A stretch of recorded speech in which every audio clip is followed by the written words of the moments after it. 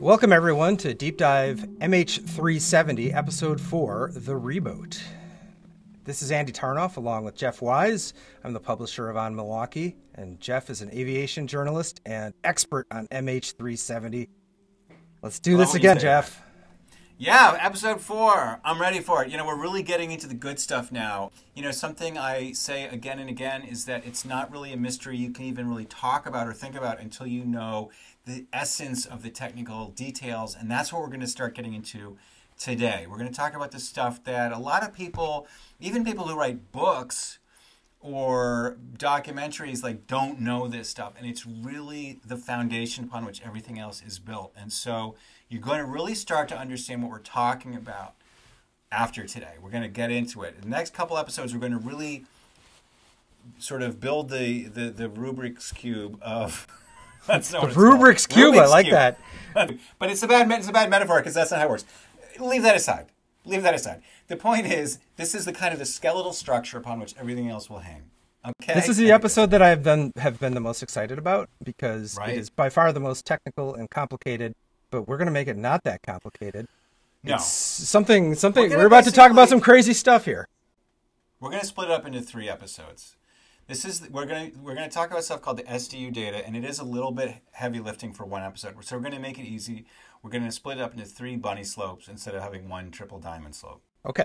All right. Well, in last week's episode, Deep Dive MH370, we talked about how the plane had disappeared off air traffic control screens, and then it was found to turn back 180 degrees and fly northwest, and at least in my direction. Right. That's northwest. And then at 1822 Universal Time, one final blip appeared on the military radar over Malaysia. Right. Then the plane flew out of range, and poof, it disappeared.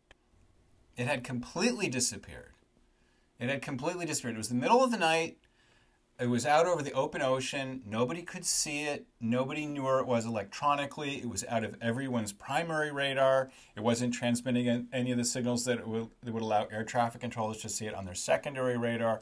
All the different ways and means that airplanes have in this modern age to stay in contact with everyone else, it had all been turned off. This plane, which if somebody was trying to steal this plane, they had at this point completely succeeded.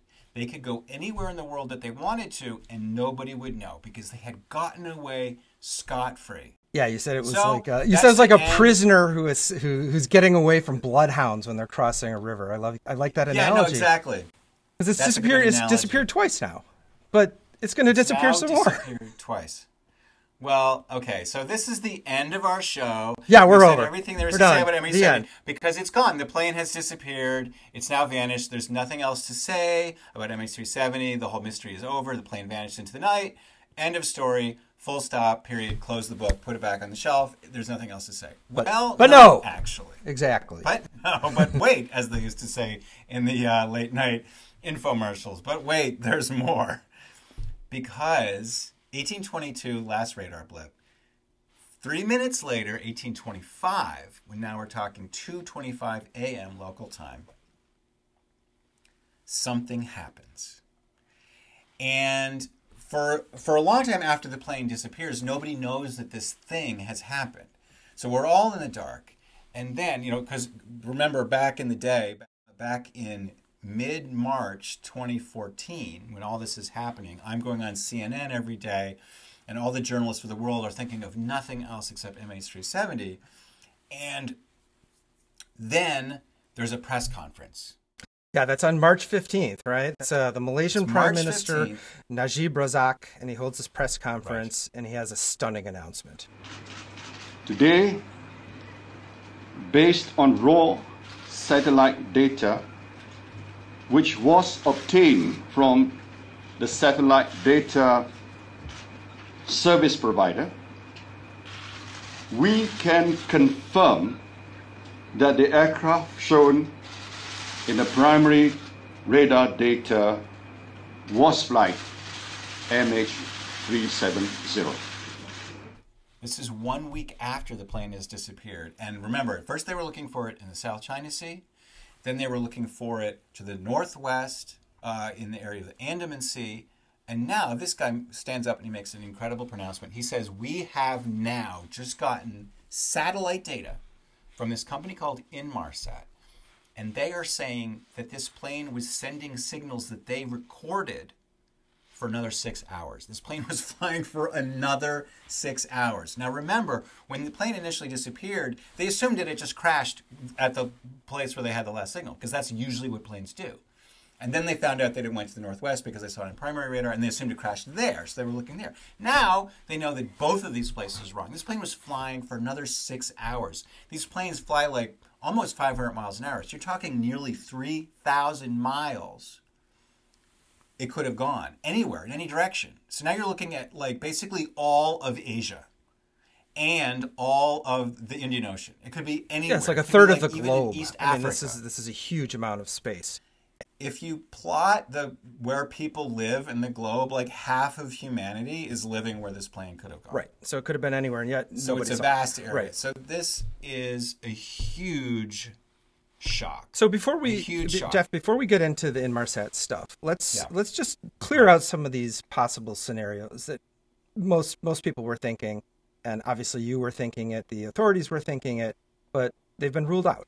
So I mean, the first thing I thought of in 2014 was this was some sort of ghost plane. There was a depressurization. It was like, Payne Stewart's plane just flying on autopilot until it eventually crashed. Right. But that could not have happened. Well, there's a lot of reasons to think it didn't happen. Because what sometimes happens when a plane depressurizes, it becomes like a ghost plane. It's flying along just on autopilot and all the pilots are dead. Basically, it will just follow whatever path has been programmed into it. We actually had a case like this, really similar to this summer, where a Citation jet, a private jet, had taken off. It was flying up towards Long Island from the south, and then it was programmed to kind of enter the descent path for this airport on Long Island, but the pilot had died. We don't really know why. And the plane kind of looped around and headed back the way it came, much in the way that MH370 looped around and went back the way it came. But it kept going in a straight line. What MH370 did was it turned around, but then it made several different turns, at least 2 significant turns. So that's not really something that's consistent with a plane that is flying in a kind of a ghost plane configuration. Although people have written whole books saying that they think this. It's not just not a little consistent. That's not how autopilots work. They don't make sharp turns and do stuff like that. I mean, you can sort of always come up with stopgap explanations for why your theory is wrong. And in this case, the person says that, well, they were mostly unconscious, but not entirely unconscious. You can be in this kind of semi-conscious, like sleepwalking state where you can make inputs into the plane, but you're not awake enough to really do something effective like descend. I guess my main problem is if you're at least even semi-conscious, the first thing that pilots would do is put on their oxygen mask and descend. And either of those things would have prevented a ghost flight scenario. Right. These are trained pilots. The pilot specifically had a ton of hours. The co-pilot was a little bit newer, but he wasn't just just winging it out there. So if he would have been in some sort of Mayday situation, he wouldn't have just been kind of steering around in circles. One would think. Presumably not. I mean, we're not up there, so we don't know. There's always this. It's hard to say impossible, and I don't like to say impossible. I mean, and this is, I think, a really important point, is that science isn't about saying who's right and who's wrong, although it tends to get simplified in that way. It's about speaking about probabilities, like what's the most likely thing to have happened. And I think as new pieces of data come in, and everyone is entitled to their own judgment. It's very much a judgment call. But as new data comes in, some things seem less and less and less likely, and some things seem more and more likely. And I hope that as our listeners come along with us on this journey, and as we introduce new pieces of information and try to talk about what these pieces of information mean, we will be revising our judgment as we go as to what the different possibilities are. So the ghost flight scenario, I would say, has some major strikes against it. And I would almost, in sort of casual conversation, maybe use the impossible word. But it's really not impossible. We don't want to shut things down prematurely. But there are things that are like truly, I would say, impossible. And I think I want to talk about this at the end of the show. Something that's truly impossible. Well, I think, but I'm going to save that for now. I think if they're listening or watching now, they've probably watched and listened to episode 1 and 2. But we spent the entire first episode talking about how this isn't a conspiracy theory podcast. This is science, Right. and this is following data. So it's good to admit that there's a possibility that we don't know every single detail. Yeah. We're using the scientific method and investigative journalism to put it together. So while, yes, you could say casually it's impossible,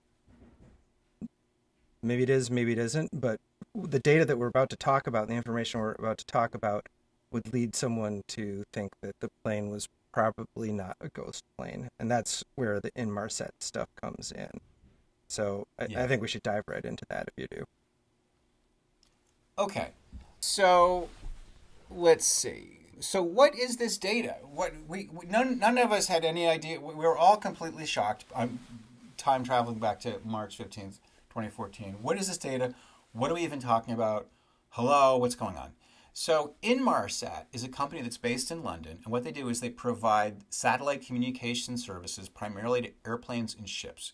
So when a ship or an airplane is, in the middle of the ocean, it's far from land, it's impossible to send a radio signal, say, from the middle of the Atlantic to New York or London or wherever you're trying to go. So the way that you overcome that is to send a signal up to a satellite that you can see because it's hovering in a stationary orbit over a certain point of land. So you're in a ship, so if you're on a ship or a plane that's in the middle of the ocean, you will be able to have a line of sight, meaning like you can look up overhead and see the satellite just sort of hanging in the sky. It's in a geosynchronous orbit, meaning it goes once around the Earth per day. So it's always over the same spot over the Earth. And Inmarsat has a constellation of these satellites that are spread out around the globe. So no matter where you are, as long as you're sort of not exactly near the poles, you can have a good line of sight to these satellites and you can communicate to anywhere else in the world. And pin this because we are going to get extremely detailed on satellite technology and geosynchronous orbit. And it was one of the things that it was like a light bulb moment when we met up in New York and started talking about some of the finer points, because it is in your book, but it's confusing. But we're going to do our best to make this make sense. Would now be a good time to talk about the service that Malaysia Airlines subscribed to and the one that they didn't subscribe to? Right. So I think it's important to understand that Malaysia Airlines at this time, as for much of its history, was in dire financial straits. It was not a well-run company. It was kind of like a state airline, and there was a lot of pride amongst Malaysians that this was their flag carrier. And they had some very nice airplanes. This particular 777 that MH370 was a pretty nice plane. It was relatively new. They were having financial problems, so they tended to cut corners where they could. And one of the ways that they cut corners is that when they subscribed to the satellite communication service, they didn't get the most expensive one. They got the cheapest one. And this will become important later. Right, because had they sprung for the kind of service that they had they sprung for the fancier one, there might be less of a mystery right now. Because the one that this whole mystery would not have happened. Yeah, the one they had did not relay altitude, direction, speed, a whole lot of anything, right? It was pretty much like, I'm here. Right. So I think what's important to understand is that let's talk a little bit about how this service worked. Okay. So this was a bit like a cell service, right? You have this device on board the plane, which has an antenna, and then it has a box under it called the satellite data unit, or the SDU. This is going to become very important very soon. The satellite data unit is the box that takes signals from elsewhere in the plane and sort of translates it into an electronic form that it can shoot up through the antenna, up into the sky, up to the satellite, which then relays it back to Earth, and then Inmarsat will forward it to whoever it needs to forward it to. So I know the answer to this. Yeah, I know the answer to this, but I'm going to lead you into this answer anywhere. Where is the SDU located on the plane? So the SDU is located on the back Think of like a shark's dorsal fin. It's somewhere around there, sort of back on the top of the plane towards the rear, sort of midway towards the rear. And so it's up there. It's up, sort of pointing at the sky. This makes sense. And like I said, it's like yeah, it makes sense, right? And so as the plane turns this way and that, it might turn a little bit away from the sky, but this part of the plane can always see the sky, unless it's flying upside down, which passenger planes really try hard not to do. So it's pointing at the sky, and it's acting like think of it as a cell phone almost. So your cell phone that's in your pocket right now, even though you're not using it, you're not sending a text, you're not talking to somebody, but it's every once in a while, it sends a signal to the nearest cell phone tower, so it's ready to carry that message when it's ready to, when you want it to.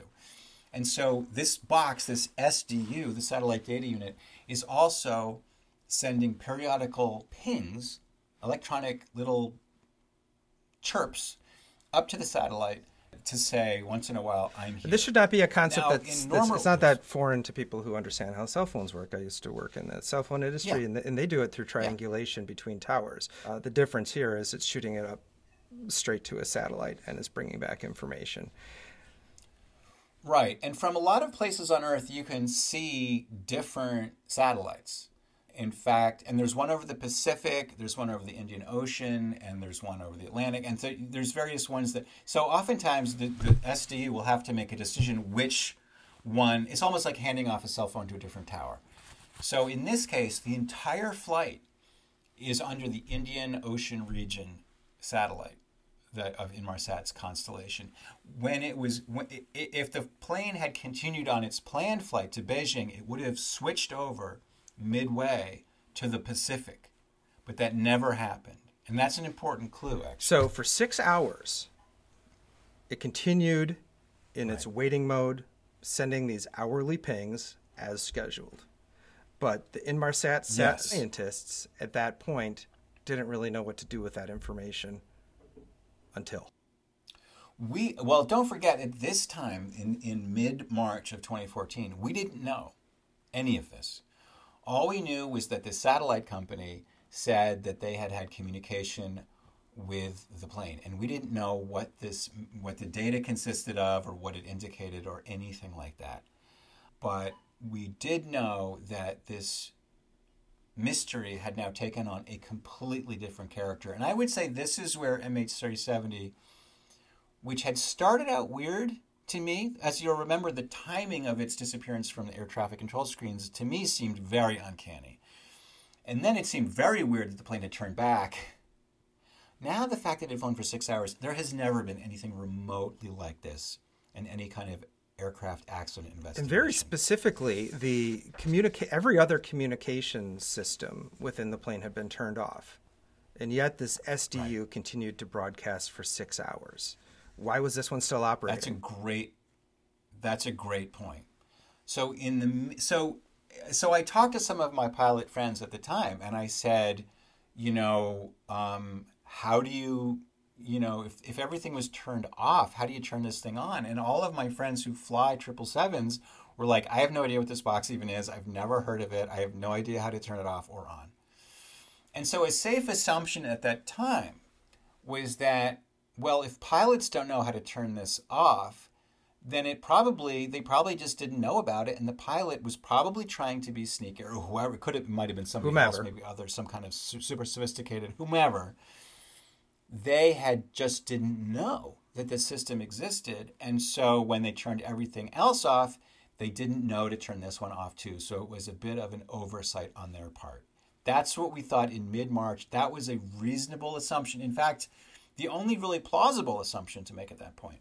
However, like many things with MH370, it turned out to be wrong. You have to be very careful about the assumptions that you make. So I think, again, to talk about how we want to approach this mystery in this podcast, we want to look very carefully at what assumptions we're making. And we are going to look so carefully that we're not even going to talk about any more of this during this episode, because it would be a very, very, very long episode, because there's lots of SDU things to discuss. A lot of clues. This was basically the main clue for the entire mystery, so that's why we want to be so careful with it. Instead, what we're going to do is what we've been talking about doing now for 4 weeks. We're going to take a listener question. You ready? Well, actually, I want to preempt you there, Andy. Okay. I know that we had a All plan. right, let's cut it. But I've been so no. Let's keep going. Okay. I mean, it's fine. It's Okay. fine. It's okay. But circumstances have overtaken me. What happened is everybody is this. I wanted to do one listener question, but I've been inundated with the same question. Tell me. And it's been kind of burning a hole in my pocket. Okay? So there is this footage that's circulating on the internet. And I even just had a TV producer reach out to me about it, saying, have you seen this footage? What do you think? And it shows, apparently, UFOs circling around MH370 and causing it to vanish in a blip. And people are taking this very We talked seriously. about this a little bit last week and discounted it immediately. Is there some new developments since we talked about this last? Yeah, well, I think we actually have to deal with it more seriously. All right, TV fine. producers are now Talk to reaching me out about UFOs. This thing is taking us seriously. Fine. So, I want to talk about what this looks like. People are talking about, it was the satellite footage that was taken in March of 2014, and it's from such and such a satellite. It's taken to such and such a band of infrared or something. They talk very pseudo-scientific. Okay. It sounds very technical. And what they are described, then you look at the video and it's like, it doesn't look like it's from a satellite. When you see things from a satellite, You're looking basically straight down. And this is from like the side. It looks like it's taken from another aircraft or That's a what I thought, drone too. or something. But here's the really important thing to know about this footage. If you look at this footage, it shows MH370 disappearing while surrounded by UFOs. I don't even want to say that the idea that MH370 was absconded by UFOs was considered so ridiculous at the time that the plane disappeared that like people were laughed out of the studio. I would think so, yeah. At the time, right? It's kind of a ridiculous idea on its face, and the fact that we're taking it, that I even have to go into this level of detail now, kind of shows how our civilization has eroded in the last 9.5 years. However, I do want to say there's one really important take home from this video, which is that if all you know about MH370 is that it disappeared, this video kind of makes sense. But as I think Andy and I have taken great pains to explain, MH370 didn't disappear once. It didn't just vanish into a blip with UFOs. It disappeared 3 times. Well, maybe or the UFOs more. brought it back, Jeff. I mean, maybe they it's- just borrowed it for a little while and Maybe moved that's it. brought it back and just did put it again and but did they it. weren't finished with it. But I think this is a really key. I think this is a really key point to understand, is that most people, I think, have such a grazing level of understanding about what happened to MH370 that they don't even understand that it isn't the plane that disappeared. It's the plane that disappeared 4 times, or maybe 5 times, depending on how you count.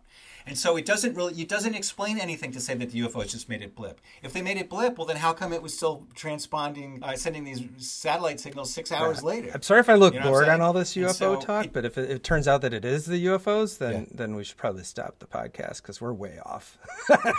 I think we just have to the series. there's so I think we many have things. to put it aside, don't you? There's so many things that if it happens, I will have to eat my hat so many times. And I hope to talk. I mean, we've already spent a lot of time this episode talking about ghost plane. I mean, if it turns out it was a ghost plane, there's so many things that I don't think poo-pooing things is bad. But I think that some of this stuff is just totally bananas. And I wanted to talk about this episode, even if we did touch on it in an earlier episode, because I think it is important to talk about how we talk about MH370. And I said the ghost plane scenario is not impossible, but low probability. I think 3 UFOs circling around a plane until it goes pop, that is impossible. I think that is like the moon is made out of blue cheese. I think it does not really deserve consideration. And frankly, the fact that I have TV producers reaching out to me and saying, what do you think about this footage, makes me think that all of my efforts over the last 9.5 years have been in vain. Because nothing is sinking in. From a media perspective, you you humoring those guys and going on and talking about UFOs, that doesn't help your credibility as you prove through this podcast, through your book, through the articles you've written, through the documentary. You're not just taking shots in the dark on crazy conspiracy theories. So I agree with you. I think that Right. it discredits all the science that went into this. That's why it's kind of like meh. But but a good thing to take from all this is that this also made me think, well, I'm glad I'm doing this podcast now with Andy, because we are shooting this now, I think, about a week and a half before we're going to go live with this. And it's allowing us to respond to things that are happening in real time. And as we said, I think last episode, this is a live case. This is not a cold case. This is a case that's continuing You're to right. happen. And that's actually really encouraging, because we're not just talking about events that were 10 years ago and then ended. I mean, even the fact that someone's still talking about MH370, whether it be UFOs or otherwise, and it allows this conversation to continue and it to shows evolve. the hold that it has on the imagination. But so now that brings us into this reader question, if I may, because Okay, we're going to do another reader question. well, that wasn't the reader question. That was, I don't think it was anyway. Okay. All right, the reader question Okay. comes. This is someone who watched the Netflix documentary, and I think it's reasonable that a lot of people who are listening to this and watching this have seen the Netflix documentary, and they want to know about the Tom Knott woman that was featured very prominently in the documentary, who said that she found the satellite pictures of the plane and then it was just discarded. And it really came off in the documentary like the authorities weren't taking that project seriously. But as we've talked about it, that was maybe portrayed a little differently in the documentary than how it happened in real life. Yeah, exactly. So this is a good listener question, I should say. This is something that I was inundated with this question after the show aired. Everyone wanted to know, why didn't you take this woman seriously? Because she seemed absolutely convinced that she had found the plane. So why couldn't she get anyone to pay attention to her? And I think the context that was missing in the TV show was that there wasn't one woman from Tom Knott saying that she'd found the plane. There was like 1,000 people from Tom Knott. Because Tom Knott had taken the satellite data and split it up into bits and offered it up for free to anyone who wanted to volunteer to look through it in an attempt to crowdsource to find out where this plane was. And all of these people were given shots of the Earth taken from space, and they were pictures of things like clouds and pieces of garbage floating in the ocean and like wave tops and all these like sort of smudgy white things. Any one of which, if you looked at it and you squinted and you were kind of motivated to see what you wanted to see, looked like a piece of the plane, the nose or the tail or an engine cowling or whatever. And so at the time when we were trying to, as a whole bunch of people were collectively trying to work together on the internet to try to figure out where this plane had gone, we were just absolutely tsunamied with people from Tom Knott saying, I found it, look at this picture. And it was always like waves or something, just a blob. And they were like, look, and they would draw like little dotted lines to show you where the shape of the plane was. And it was just amazing study in human psychology where people would become absolutely convinced that this absolutely ambiguous data was certainly their proof positive that they had discovered this plane. And everyone was sort of one little image away from being the person who found, including Courtney Love. And do you know about that? I do. I vaguely do remember Courtney Love getting she thought very she found excited about something this too. But honestly, I don't think that that concept is flawed, even if there was an overwhelming flow of information. But the documentary made it a little confusing because it's ignoring the fact that the plane showed up not in that place. So I feel like in the documentary it was given sort of an unbalanced amount of importance to something that scientifically was proven didn't happen. If you are willing to ignore all the evidence, or just take one, this is called cherry picking evidence in science, right? If you're allowed to choose the evidence that you are going to base your conclusion on, you can reach any conclusion. And so it's a dead end. It's worse than a dead end. It leads you astray. And so it's really important to, at sort of square one, to identify what all the evidence is and then understand it and then try to find the scenarios that can account for every piece of evidence. You don't have to account for every piece of evidence.